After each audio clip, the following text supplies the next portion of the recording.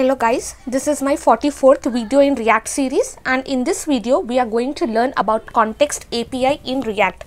Okay, we are going to learn the concepts and also we are going to see the steps how to create this context API. I'll be explaining you the theory part and also I'll be giving you an example and I will tell you why we are using this context API. Okay, here I have these two diagrams, and using this diagram I am just going to explain you the concepts involved in this context API. Now here I'll just explain you. Suppose imagine you are having one component, parent component, and you are having one child component. Okay, this is parent component, the rectangle is the parent component, and you are having one child component. And if you want to pass some data from parent component to child component, then you can use props. Okay, props we have already seen. Passing data from parent component to child component, we are using props. Okay, directly we can pass the props, and in React we know data flows in only one direction. Only from parent to child we can pass. From child to parent we can't pass the data. Now what if I have one parent component and here I am having multiple components, multiple child components. Okay, and the data will flow from top to bottom approach, and here this component is my first component. Okay, this one, this is my first component, this is my second component, and this is my third component.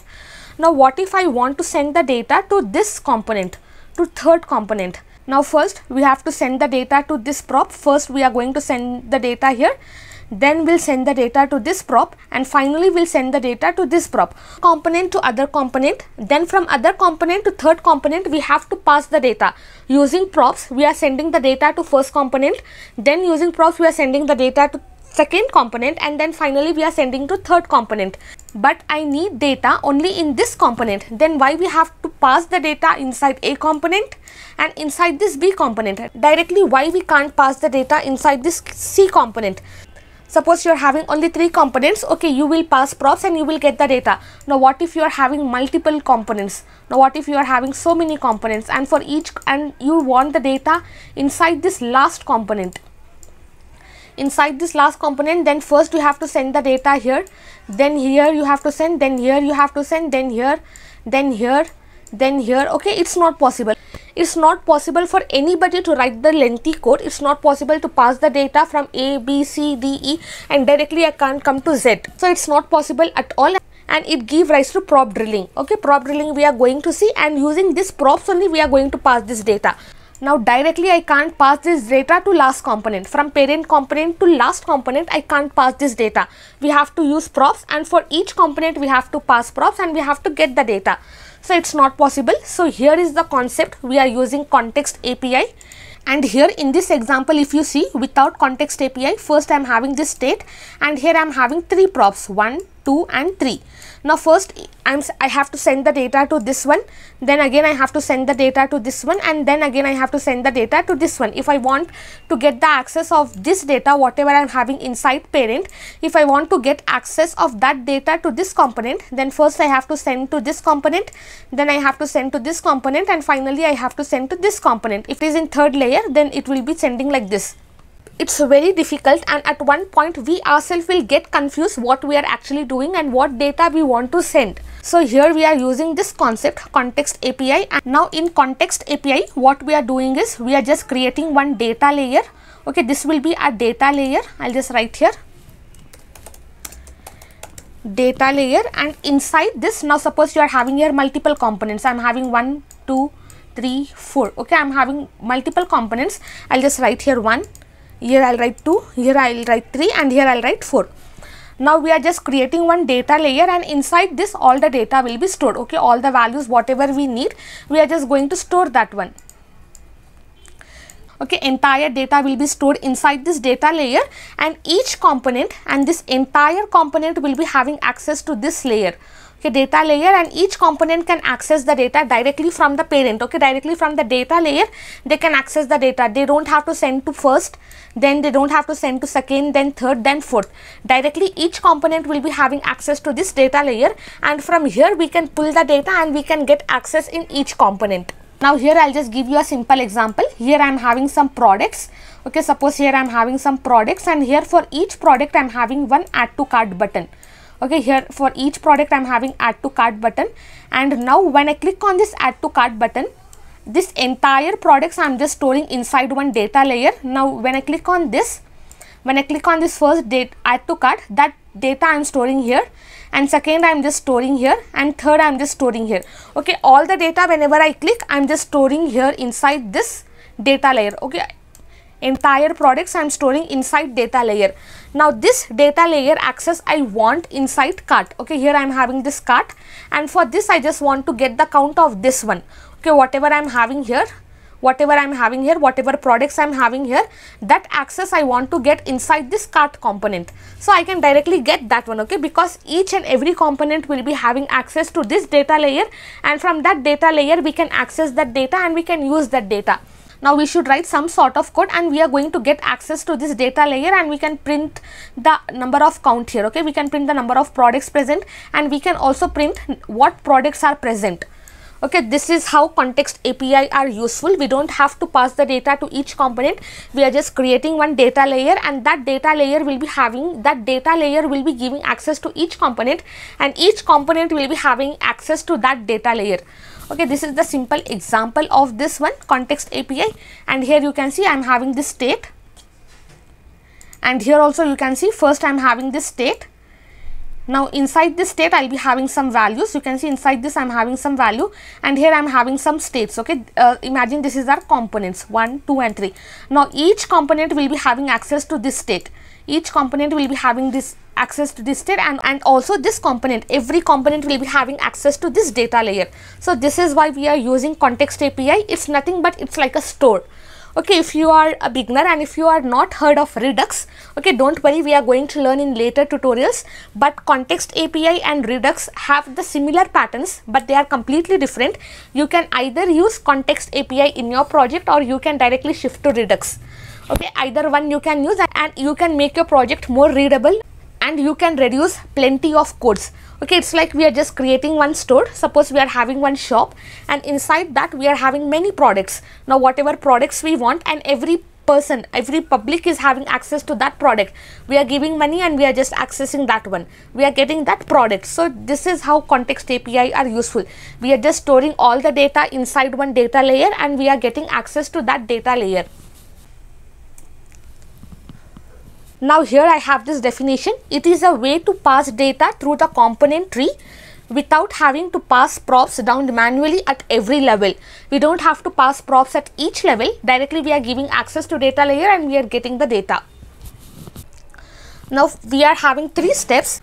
Now to use context API, we should use these 3 steps. First we are creating context. First we have to create the data layer. So we are using this create context, and then that data layer will be having all the data. Now whichever component that data needs, that data layer should provide the data to that component. So we need one provider, and whatever components they are getting. Okay, suppose from data layer I am sending that data to component C. So component C is consuming that data. So we need consumer. So first we have to create context, second we have to provide the data, and third we have to consume the data. And provider is nothing but the data layer, the component which is sending the data, and consumer is nothing but the component which is receiving the data. Okay, this is how context API works. We are having the simple 3 steps: creating, providing and consuming. And here I have this example. You can see we are having this context, and inside this context every product, or imagine that all the products, whatever data we are having, we are just storing that one, and this values, whatever we are having inside this one, that values will be having access to all the components, and each component can access this. You can see component C is accessing, component B is accessing, and also component A is accessing. So first you can see this is providing. Okay, suppose this is the parent, this is providing the data, and here all the data will be stored, and from here if every component is consuming the data. Okay, it's consuming the data. This is how it works. First we are creating, then we are providing, and then we are consuming. Okay, this is the concept of context API. Now we are going to understand this through an example, then we will be having much better idea. And here in this example I'll be telling you how to pass the data through props, and in next video I'll be telling you the example of context API, because I don't want to confuse with lot of examples. First we are going to see how to pass the data through props, and next we are going to understand this context API in more better way. I have opened VS Code editor. Now inside this I'm having this index.js, and here I have rendered this app component. Now this app component is the parent, and suppose here inside this src I'm just going to create one folder. I'll give my folder name as components, and inside this folder I'm just going to create 3 components. Here I'll be creating component. First I'll create component A, and for this I'll just give here JSX. Again I'll be creating one more component. I'll give B JSX, and finally I'll be giving here C.jsx. Now here inside this index.js I have rendered this app component, and inside this app.js here I'm having this app, and here I'll be writing one h1, and inside this I'll be writing here parent component. Now here you can see I'm having this output parent component. Now here suppose here first I am sending the data of component A. Here first I'll be writing this RAFCE, and here I'm just going to render this one. Here I'm just creating this function, and inside this function I'll be writing one h1, and here I'll be writing here I am component A. I'll save this. Now I want this data inside this parent component. Now below this I'll just write this app, and here I have to import this one. Once I have exported that one, now here I'm going to import that one. Import component A. I need component A, not app, sorry. Component A from, I have this inside components folder, and inside this I want component A. I'll save this. Now I'll just refresh this one. Now here you can see I'm having this output, I am component A. Now suppose inside this component I am passing one prop. I'll just give here my name, and here inside this I'll be giving my name. Okay, this is how we are going to pass props, and inside component A I have passed this prop. Now this data I want to get inside this component A. So here I'll be destructuring that one. I'll just write here my name, and here instead of this I'm just going to write here my name. My name is, I'll just write here my name. I'll save. I'll come here. I'll just refresh once. Now you can see I got the output as my name is Khanam. Okay, whatever data I passed inside this parent component, this data I can access using props, and using restructuring I'm just getting that data. Okay, this is nothing but we are passing props. Now what if whatever data I am having inside parent component, I don't want inside A component, I don't want inside B component, directly I want inside the C component. So how we are going to do that one? Now what we are going to do is, now inside B component I'll just write the syntax, and here let me just write here h1. I'll write here I am B component. I'll save. Now this B component I have to import inside A component. Now here I'll be writing this B component. Don't get confused with this. And here I'm just going to import that one. Import B from B. I have just imported. Now if I show you the output, below this I'll be getting I am B component. Now inside C also I'm just going to do the same thing. And here instead of this I'll just copy this h1. And here I am just going to paste. I'll just write here I am C component. Now this C component I will be passing inside B component. I'll be importing it here. I'll just write here C, and here inside this I'm just going to import that file. Import C from C. Now I have imported. Now if I show you the output, below this I'll be getting I am C component.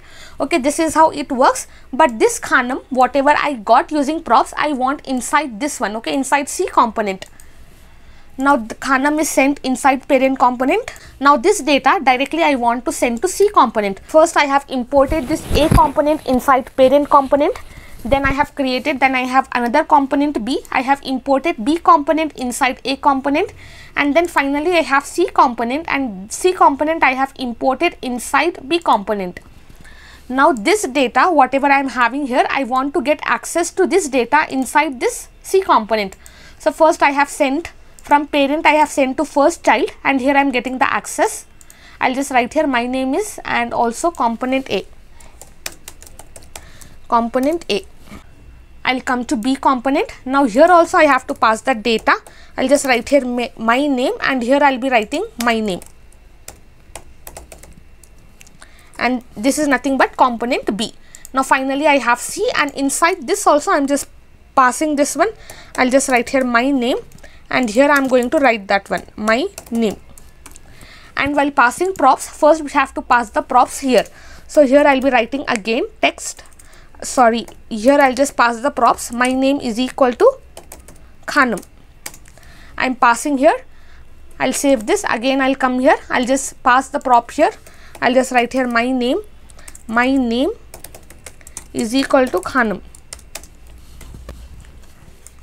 Here I'll just change the spelling, my name. I'll save this. I'll refresh this one. Now you can see all the components are having the output as Khanam here. For first I'm having, for second I'm having, for third I'm having. But the concept here is, from parent component directly I want to send the data to child component. But here first I have passed to this component, then again here I have passed the data to this component, then again finally I got the data here. So we are not using this concept, we are not passing props, we are going to use context API.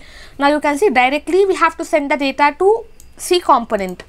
But here first I have passed, first I am getting the data from the parent component, then I am just sending that props inside this A component, and here I am having this B component. Again from B I am sending this prop, and inside this B component I am just getting that prop, I am printing that one. Then after getting data inside B, I am going to C component, I am just passing that props and I am getting this output. It's really confusing, and also it's not possible if I am having 20 to 30 components. If I want the data inside last component, 30th component, then it's not possible for me to pass the data for every component. So this is where context API is used, and this was a simple example to show why we are using context API. And this example whatever I showed you, and this will give rise to prop dealing at one particular point. Now in next tutorial I will be explaining you the example of context API, and then you will be having much clear idea on that context API. We are going to create context, we are going to provide the data, and also we are going to consume that data. Okay, that's all for today's tutorial. Thank you so much for listening. Have a great day.